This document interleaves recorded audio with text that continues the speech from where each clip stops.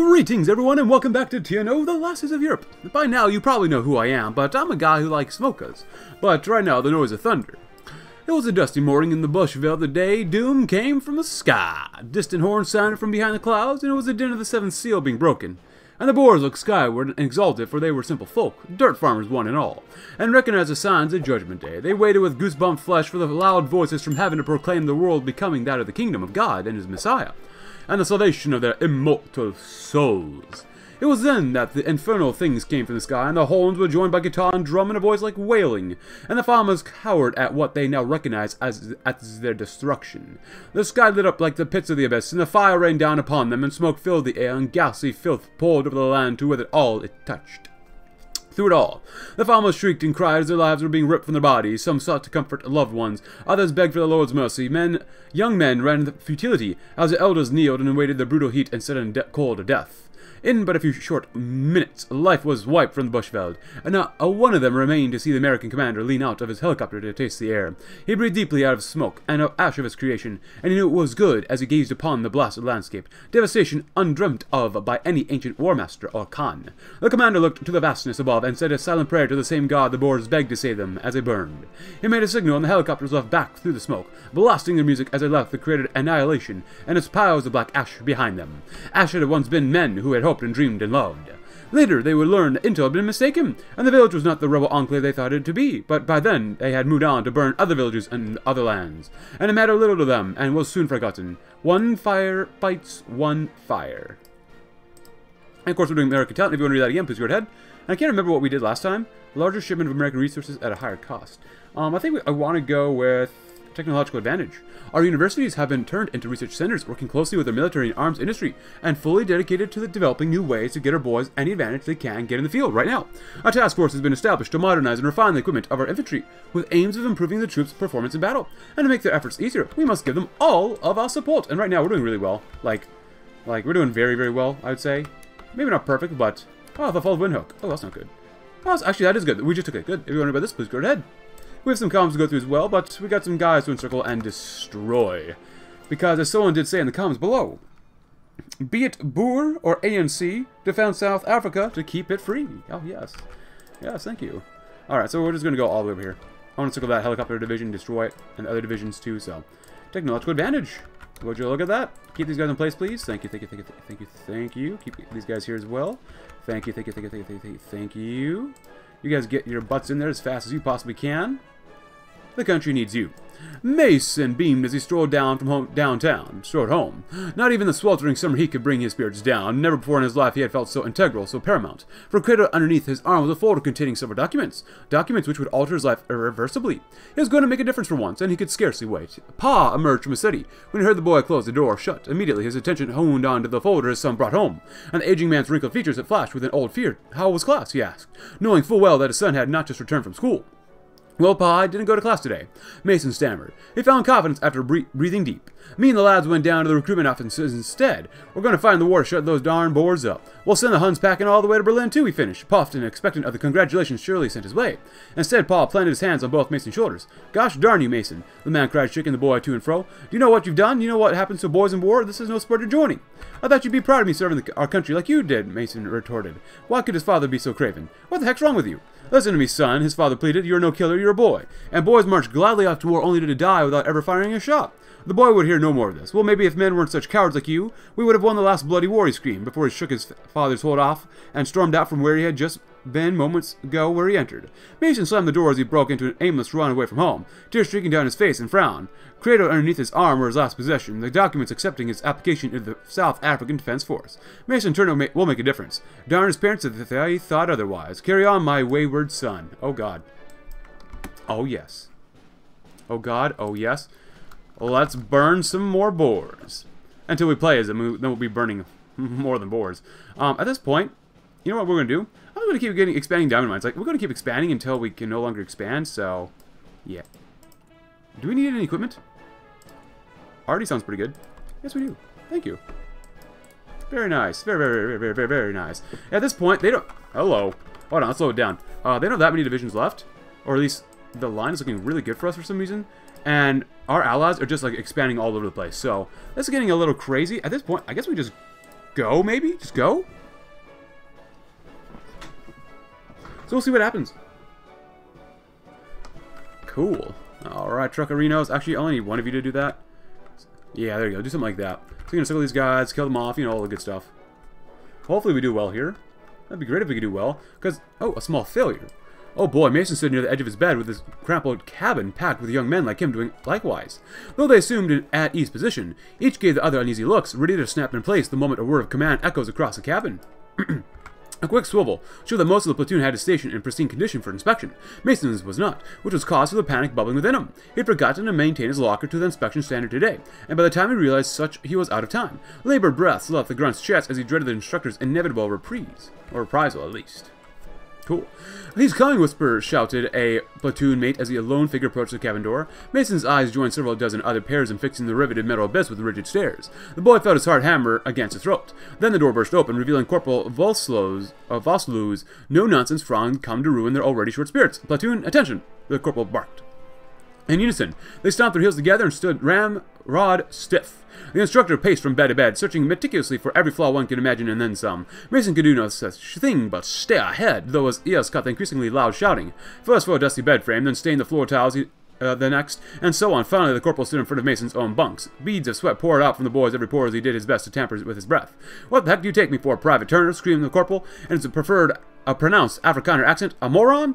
No, Corporal," replied Mason quaveringly. "Turn and look closely, Private." Mason snapped his back around. Surely enough, the disheveled contents of his personal locker came in full view. The seconds felt like hours as Mason endured yet another relentless barrage of loudly delivered insults. Maybe Corporal Vosloo was right. Maybe he really wasn't cut out for this life. Maybe Paul was right after all.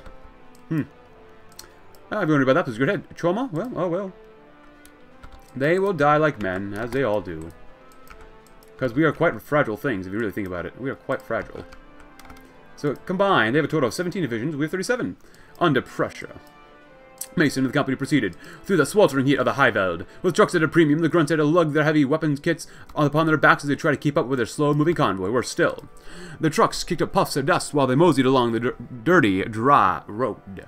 What he wouldn't do to get rid of the thin coat clinging to all the sweat on his bare, sunburned skin, or finally move away from the hills flanking either side of the road. Maybe if he closed his eyes, he'd find himself back home in. A violent explosion shook him to the core. Up ahead, a great cloud of dust, dirt, and smoke billowed from the lead vehicle's burning wreck. All the vehicles came to a halt, hitting each other's bumpers from the suddenness. Riflemen tossed their kits aside and prepared for contact. Contact came as bursts of machine gun fire from the steep plateau hill, raining steel down from the disorganized column. In the confusion, men struggled to discern the direction of gunfire until shots began to echo. "In the hills! Get behind the trucks! It's coming from the hills!" men screamed. As they scrambled to take cover where cover was found, rocks, trucks, brush. Mason quickly followed suit. Drivers in a frenzy dove out of the trucks to take cover from the hail of bullets. The Boers seemed so far away, yet so close at the same time. As Mason watched the armored vehicles pull out onto the side of the road to return fire, he could only think to himself, "How could I have ended up here? God help me, I'm only 19. God, I would love to be 19 again. I'm getting old. Jesus, I'm getting old. It would help if I did give him orders too, like this.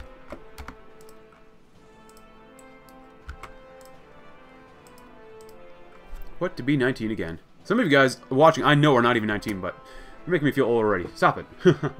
Ceiling stuff. Remove. Wow. 1, 2, 3, 4, 5. Remove 5 cities, 5 millis? Ooh.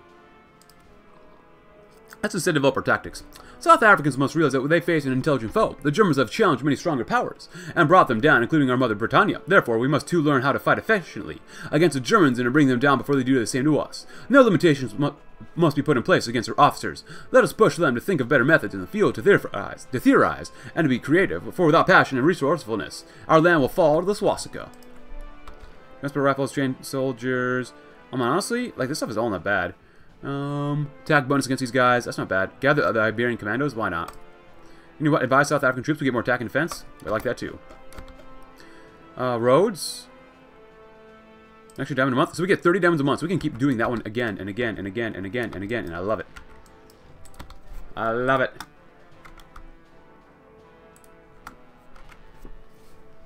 It is great. Great. Great. There goes the Corky Think Brigade. If you guys could keep these guys in place, that'd be awesome. Yeah, what are you guys doing? Where are you at? You're just kind of roaming around, huh? Come on, boys. Keep on moving and grooving. Come on. Not bad. Not bad. Got some coffee too to keep us nice and warm. All we're building is infrastructure right now. It's not bad. We have a ton of GDP. Bogged down France, huh? No longer, my friends. No longer.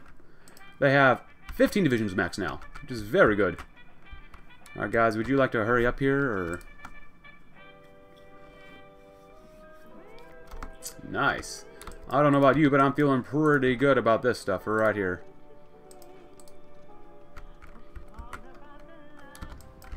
Cut them off, boys. If we can cut off 2 more divisions, that'd be stupendous. Stupendous. Super bueno, as some might say. Oh, it's a little bit ahead of time, but whatever. I already clicked on it. It's not even 65 yet. Look at that. Alright, let's get some more guns. We're really going to need more guns to help cover and hold all these areas here, so. Nice, nice, nice. Diamond mines? Screw it. Keep getting more diamond mines. Look at South Africa. South Africa is beautiful. Another comment was, or asked me if I was going to play Japan when they get more content and or bug fixes in the toolbox theory. And my answer is up 100% because I played them before. They have way too many events in the beginning, but like I said in the last episode, but like, I would love to play Japan again sometime. When it's better, but yeah. Developing our tactics. Women in the military, do we believe in that? We can. Let's do improve our Air Force. We will not see victory in this war if we cannot take to the skies. Our Air Force must be given every kind of support so that we may prove superior to the Germans and not merely reliant on the Americans. If we commit to this, then we can raise the intensity of our resistance, support our ground forces, and ruin the enemy's ability to sustain their forces. Better wings will prove to be strong enough to clip the Luftwaffe zone. Everyone with us, please go ahead. We will fight on. We must. We will. We always will. We need more guns. We need way more guns, which is not good for resistance. Jellicoe? Hello, Jellicoe. Guns, guns, guns, baby. Only 500? That's not enough, man. We might get some stuff from up there. How's artillery looking? Anti-tank is really bad. Artillery is really bad. 250. Get the anti-tank for now. It's fine. It's just all the resistance, man. That's literally all it is. That's good. We lost 106,000 versus 420,000. Nice. Hey, so West Africa. Nice. All got worse some planes. Looks like for the most part. Look at that. When they capitulated, look at all the manpower we lost. We lost 40,000 more manpower just trying to garrison territory. That's ridiculous. Oh, let's not do that one. That costs more stuff. Let's go this one. It's almost 65, everybody. Another comment was, play as the UK or plays as the Queen of England, or, you know, the UK, or basically Canada. Plays a monarchy. I don't know, they don't have content yet. Eventually they will, so at that time of this recording, I played almost every single nation that has content already. Oh, we've even got, Jesus Christ, we've got South Africa. Look at that, that's beautiful. Well, yeah, like, I'm basically planning on doing every single country at least once. Some countries I've already played twice. Of course, like America and Germany, I've played like 3 or 4 times already, but still. You guys come over here and help kill these guys off. Look at that, we lost another about 40, 50,000-ish manpower because of just garrison stuff. Insane, man. Nope. Nope. We go big or go home. More infinite roads. And they'll probably buy some more guns. Improve our Air Force. And, ooh. We need both, huh? Well, that's not too bad. Build up military industry, then. That's fine with me. This war cannot be won merely with the spirit of our men. This land is one of the effort and will, and such effort must be used in the name of victory. Building up our industry will give us more ability to keep us in this war. It'll also help us build up our forces, replace our material losses, and it'll bring confidence among our allies that we are not fully dependent on their support. We must expand our war machine and produce so many rifles that we only have to rely on ourselves. Followed up closely with the South African military. Our armed forces are the instruments of our state security. In a war such as this, it is our obligation to not only sustain all of them, but to improve them in the air, on the ground, or upon the seas. South Africa must fight to be victorious against any threats to our sovereignty. Our troops are our shield and our sword, and they will fight as their fathers have fought in the wars before. No matter the cost, no matter how long this war may go on, South Africa will prevail, and Bennett has just been elected. Good luck, America. Keep making more cities, because we just converted some of these guys, so there you go. Making more cities for now.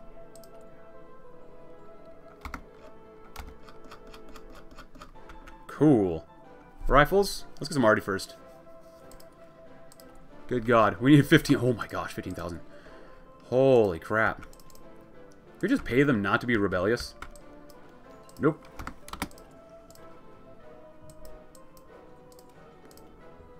There you go. Nice. Leopoldville will fall. They have only 5 divisions. This is gone a lot better than I thought it would. Then again, it's not on hard mode, so what do you kind of expect? Oh, there goes the Vanguard Brigade, American Tech. I'm not sure if I read this before, but we'll read it anyways. The U.S. is eager to give us some of their best to our nation. They're willing to share with us technology behind their latest armored cars, their finest planes and helicopters, and their most advanced gadgets. Such gifts must be used extensively and try to extract the maximum potential advantage. The Germans are going to be shocked when they see how far we can go with these American tools. Absolutely. Get some more factories. Oh, we can... Oh, yeah. Guns. Infantry equipment. Oh, that's so good. So good, man. Go with... We just need rifles, man. Holy crap. Factories. Go with that. Holy crap. We need so much. Share the wealth. Share a lot of the Jesus wealth. Holy crud. America, can you please give us more supplies? We could really use them.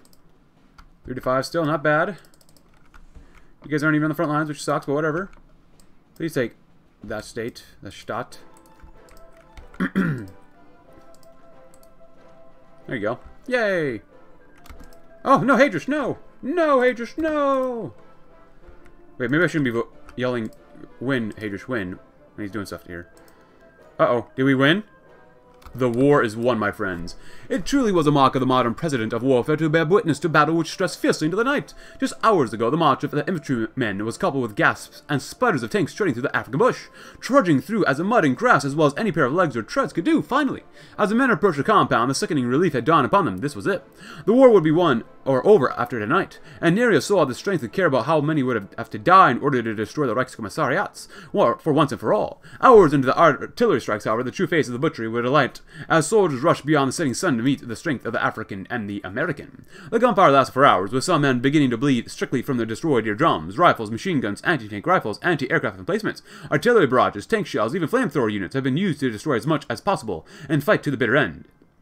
Trenches hardly did a man good, as dirt and gore and limbs were capitulated into the sky from nearby explosions, while men shouted trying to gaining advantage over the enemy. All manner of soldiers descended upon the final battle, as Americans and Africans, both black and white, met Wehrmacht, Schutzstaffel, and mercenaries in this final stand, some only leaving bones behind in the aftermath of the gunfire and decimation. However, eventually the Germans broke, and after the frigid Africanite descended upon them, and it was only then that the compound remained vulnerable. However, as light descends upon a world of sin, so does the rising sun bathe the men of war. No longer was the African continent plagued with the German plague. Finally, victory has been achieved, with no Reichskommissar to say otherwise, with everyone drearily enchanted with the thoughts of the future. A bold new future awaits us. And just oh no!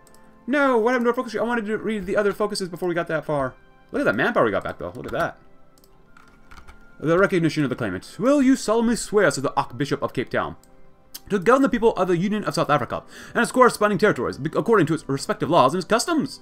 I solemnly promise to do so, said Elizabeth II, recognized by many people in South Africa as a rightful queen, whose ascension was prevented until recently by unfortunate circumstances. The belated ceremony was held in Cape Town with many notable government officials in attendance. Many more people had lined the streets to watch the procession, and a larger number watched these events live on TV. South Africa had never held a coronation of its own, with their ceremony being combined with the rest of the Commonwealth when the monarch took the house or throne in Westminster Abbey. Thus, they decided to recreate the ceremony in Cape Town. Once her oaths had been taken, the Archbishop presented her with the Holy Bible and prepared for the most sacred part of the ritual. Why is Holy Bible not capitalized? The Queen, who was up until that point had been still referred to as Princess Elizabeth, since she was so technically a princess, went to sit in the Governor-General's chair for her anointing. She was presented with the arm mills, stole royals, robe royal, and the sovereign's orb, followed by the Queen's ring, the sovereign's scepter with cross, and the sovereign scepters with dove. All these had been given to her before, for they were the same ones used in her coronation in Canada, but this time it was official for South Africans. Finally, St. Edward's crown was picked up by the Archbishop, who held it aloft over her head. The second he set upon her head, the vacancy of the South African monarchy was ended. Immediately, a 21-gun salute was fired outside, and the crown chanted, "Thrice God save the Queen!" Peace at last, my friends, which I'm a little disappointed that there's really not much else for South Africa. I would love to have more content for South Africa, but they will probably get more content later on. And we did see that Bennett was elected in 65. And you know what? Actually, the Civil War is still raging in Germany, which is kind of weird, but yeah, I'm kind of okay with that. But hey, I guess that's going to be it for us. As you can tell from this, and so Desk approaches a new order.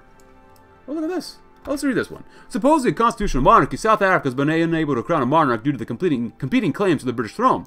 It has been forced to keep the position vacant as it tried to navigate between the Pact and the OFM power blocks. However, With the victory in the South African War and the firm placement in the OFN, South Africa has agreed to recognize the OFN-backed claimant, Elizabeth, as a queen.